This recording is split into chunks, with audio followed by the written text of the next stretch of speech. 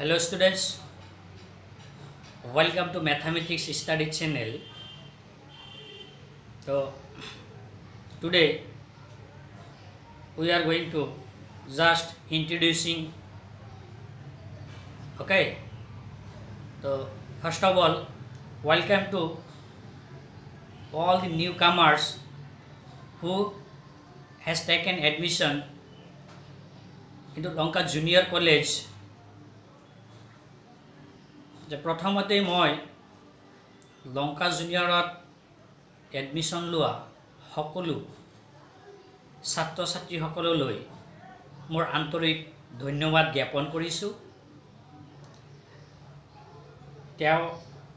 তেওঁলোকে অৰ্থাৎ ছাত্ৰ ছাত্ৰীসকলে তেওঁলোকৰ যি সাধনা 16 বছৰীয়া সাধনাৰ ফলত মেট্ৰিকত যি ফলাফল দেখুৱাবলৈ সক্ষম হৈছে এটো অতিকৈ প্ৰশংসনীয় আৰু যিসকলে লংকা জুনিয়ৰ কলেজখন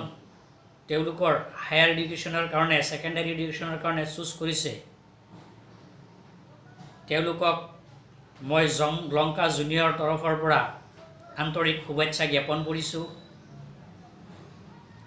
Myself Moinul Islam, I am a teacher of mathematics. তো যেহেতু লকডাউন চলি আছে আৰু এই লকডাউনৰ কাৰণে আমি যেহেতু ফেস টু ফেস ইন্ট্ৰোডাকশন হ'ব পৰা নাই তো সেই কাৰণে আমি ভিডিঅ'ৰ জৰিয়তে ইন্ট্ৰোডিউস হৈ আছো। তো মই প্ৰথমতে এটা কথা কম যে ইয়াত আমি যিখিনি ভিডিঅ' বনাম এই ভিডিঅ'খিনি যদি কোনোবাই কিবা বুজি নাপায় বা বুজি পোৱাত কিবা অসুবিধা হয় তেতিয়াহ'লে যাতে যিখিনি টপিক বুজি নাপায় সেই টপিকখিনিৰ লিখি যাতে মোৰ পাৰ্সোনেল যেটো হোৱাটসঅ্যাপ নাম্বাৰ আছে তাত যোগাযোগ কৰে, নিশ্চয় মই বুজাই দিবৰ কাৰণে চেষ্টা কৰিম। তো সময় বেছি মই নষ্ট নকৰি আজি মই জাস্ট যেহেতু আজি প্ৰথম ক্লাস ইন্ট্ৰোডিউসিং ক্লাস তো আজি মই ইমান লেট নকৰো। তো সেইকাৰণে মই আজি এটা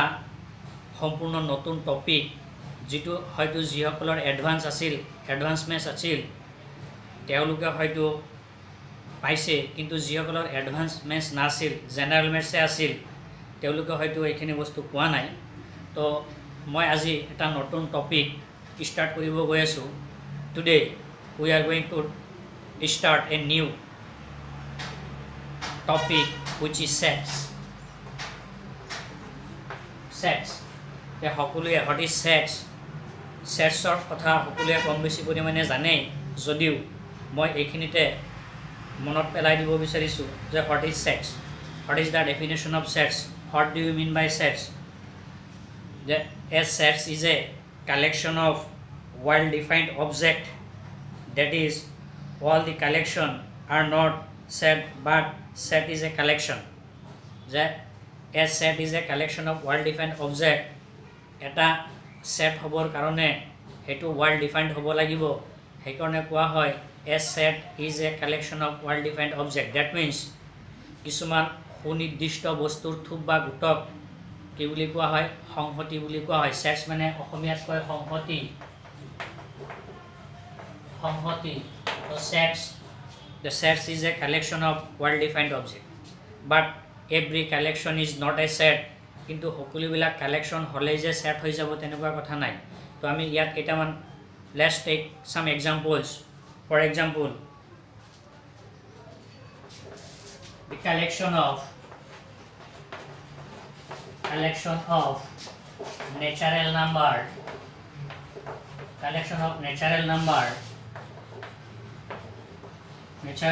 less than 10, it is a set because here it is well defined.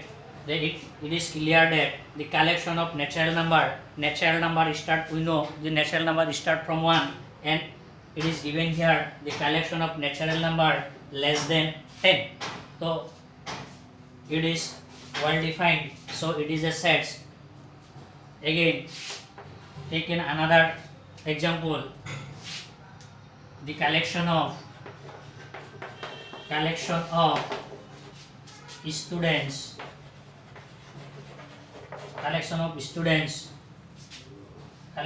students of Lanka Junior College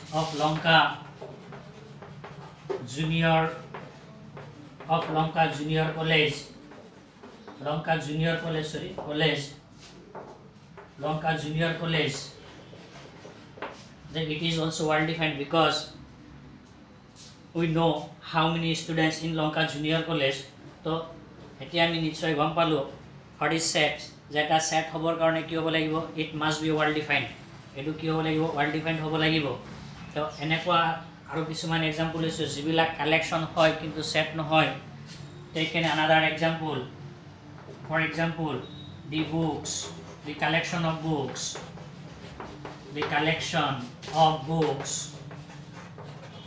written by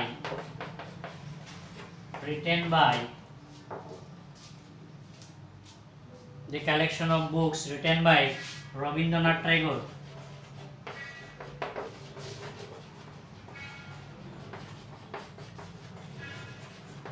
The collection of books written by Rabindranath Tagore, it is a well defined because how many books is written by Rabindranath Tagore, it is clear, so we can say easily that it is a set. But if another example is the collection of popular books written by Rabindranath Tagore.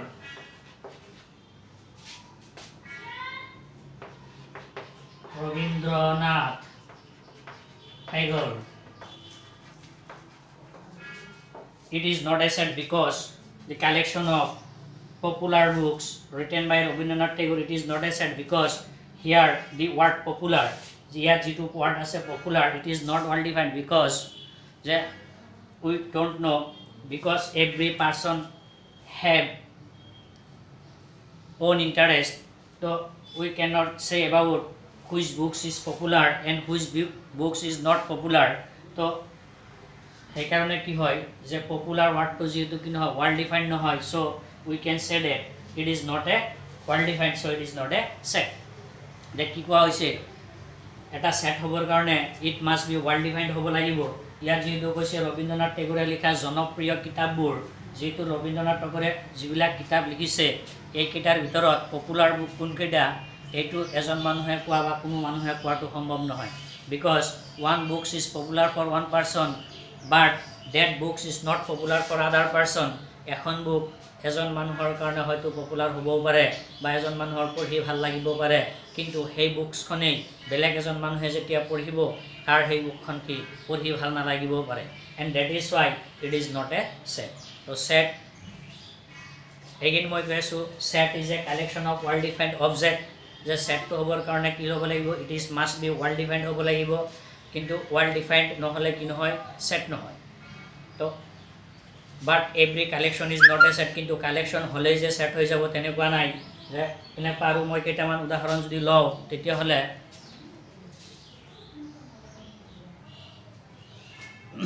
যিবিলাক collection set নহয় তেনেকুৱা মই আৰু কেইটামান example লৈছোঁ। তাৰে আৰু এটা এক্সাম্পল লৈছোঁ, দি collection of dangerous animals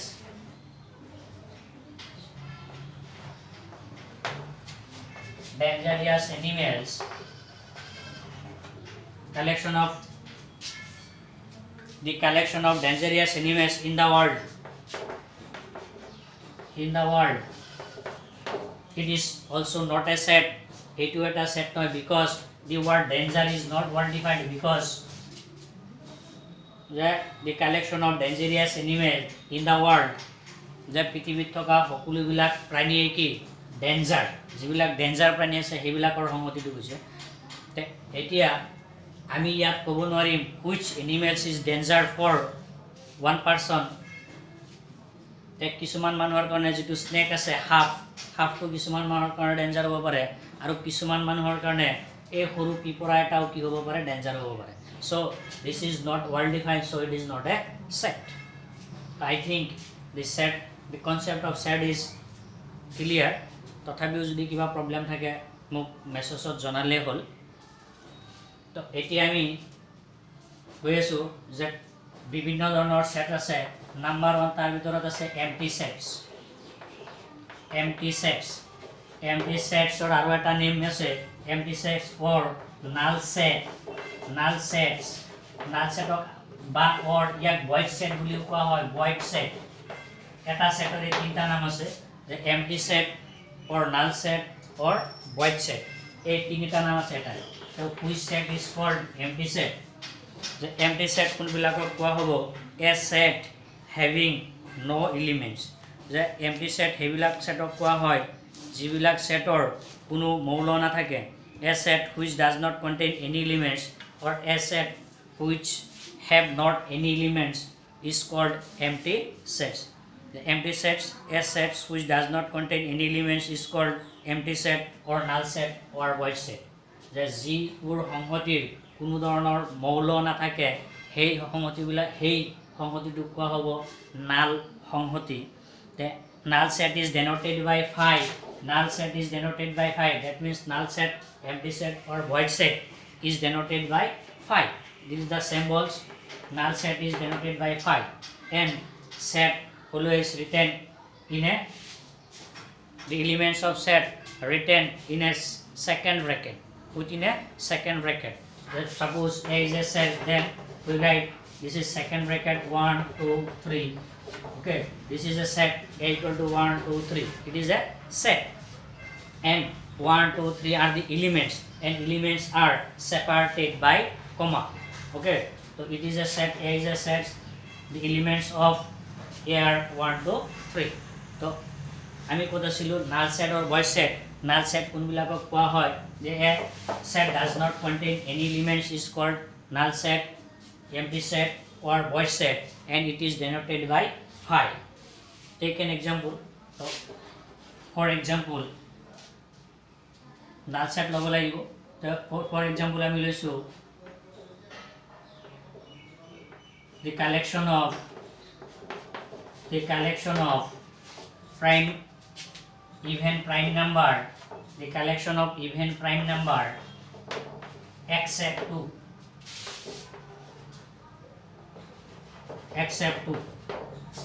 it is a null set phi here the collection of even prime number except 2 যে দুইৰ বাহিৰে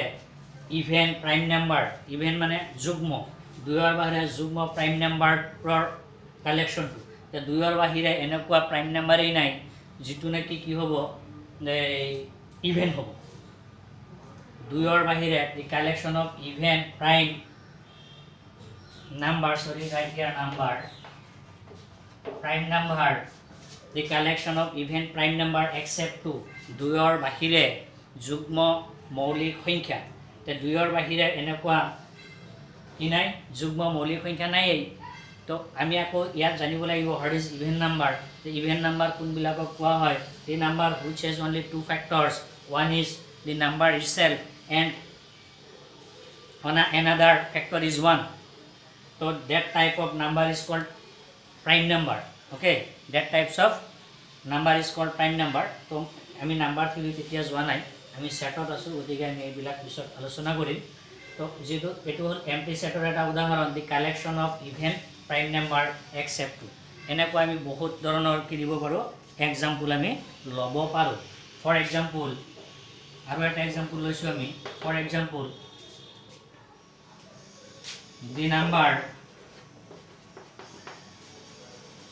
the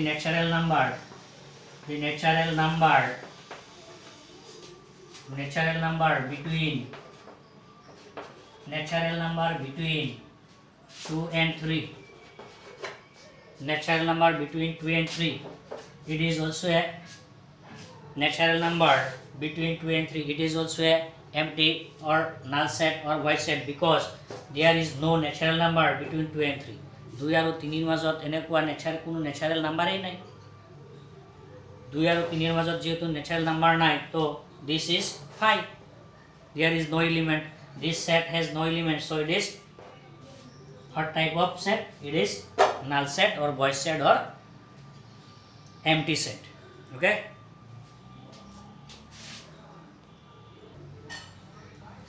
now we are types of sets finite sets what is finite sets the Hokim Honghoti finite sets a set is said to be finite if it has finite number of elements যে যদি finite number of elements থাকে তেতিয়া তাক কোৱা হ'ব finite sets okay a set which consists of a definite number of elements is called finite sets otherwise it is not finite that means if it is not finite then it is infinite what is finite set যে যিবোৰ সংহতিৰ অসীম সংখ্যক অৰ্থাৎ finite number of যিবোৰ সংহতিৰ অসীম সংখ্যক মৌল থাকে সেই সংহতিবিলাকক ফাইনাইট সেটস বুলি কোৱা হয় যে a set which consists of a definite number of elements is called finite sets okay and infinite sets here at example is for example finite sets যেটো finite sets finite means what the finite number of elements the collection of এনেকুৱা আমি বহুত ল'ব পাৰো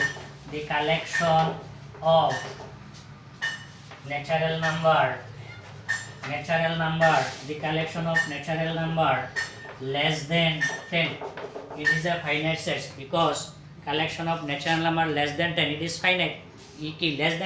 than 10 hole if we write in a set then suppose this is a okay let a equal to then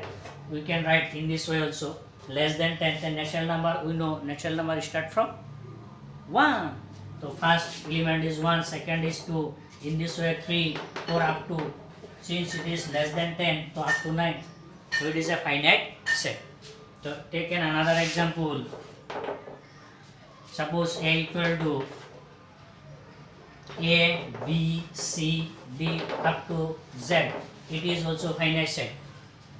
set of alphabets okay set of alphabets a b c d up to z it is also finite so now we are going to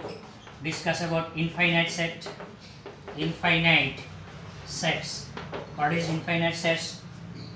the a sets which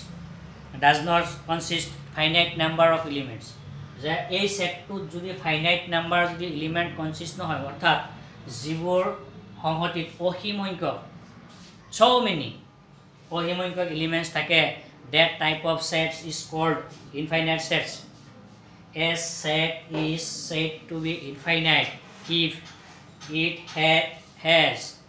infinite number of elements is called infinite sets for example easy for example here at example also the collection of natural number collection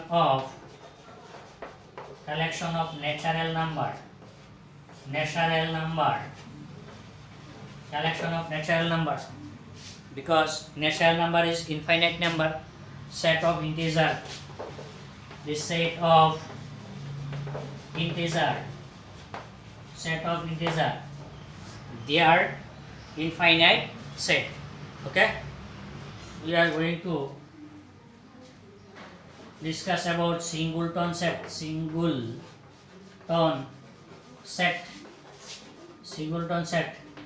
that singleton set or aro eta naam ase or unique sets singleton sets or unique sets that means ekok সংহতি a sets which contains only one elements is called singleton set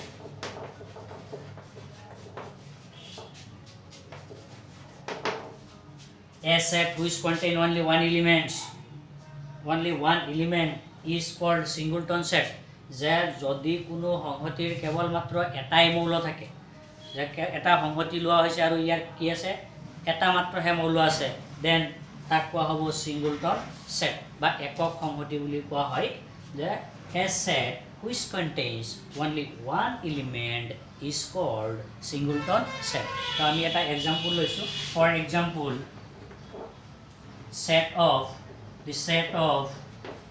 the set of even prime number so set of even prime number it has only one element because we know only one even prime number is 2 যে even prime number কেইটা আছে only এটাই আছে আৰু হেতু হল 2 তো this set only one element so that type of set is called singleton set আৰু এটা উদাহৰণ লৈছো যেনিবা this is 1 and this is 2 the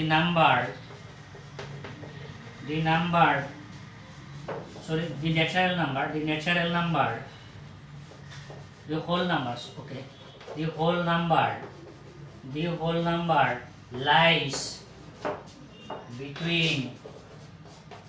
lies between 3 and 5 so if this set is also only one element what is this that the whole number lies between 3 and 5 3 আৰু মাজত থকা এটা whole number অখণ্ড সংখ্যা কি আছে যে a number which lies between 3 and 4 is only 5 is only 4 so it has only one element so this type of set is called unique set or singleton set. Now we are going to know about equal sets.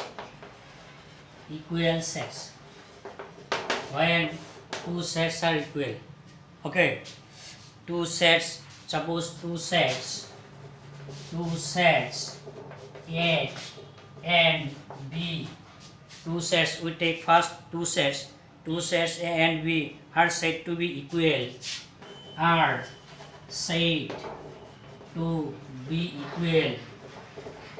two sets A and B are said to be equal okay if they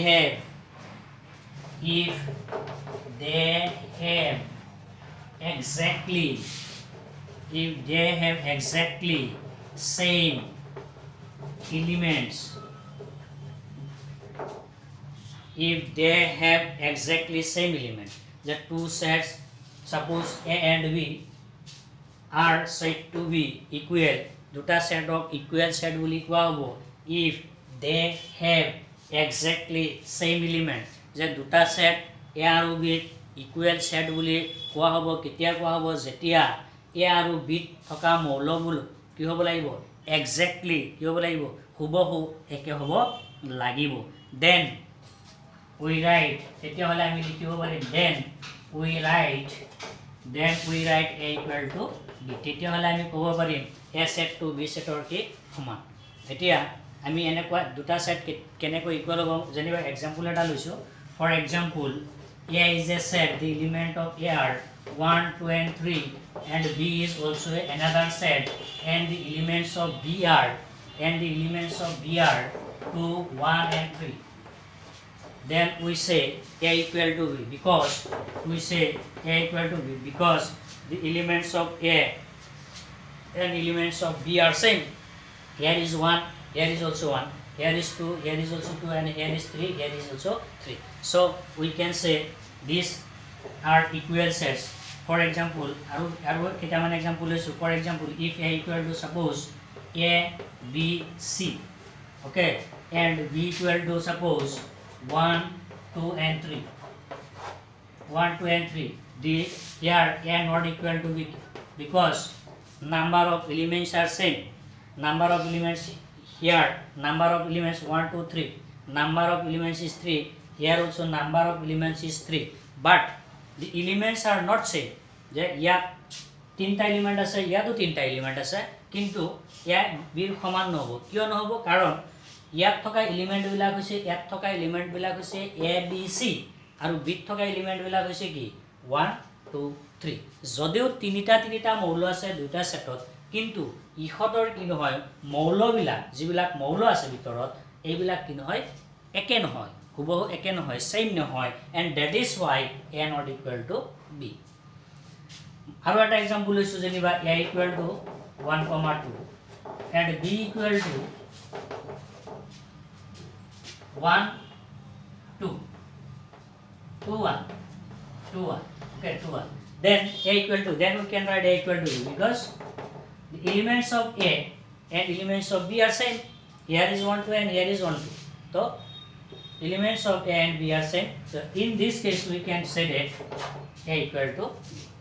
the equal sets hobar karone ki hobo lagibo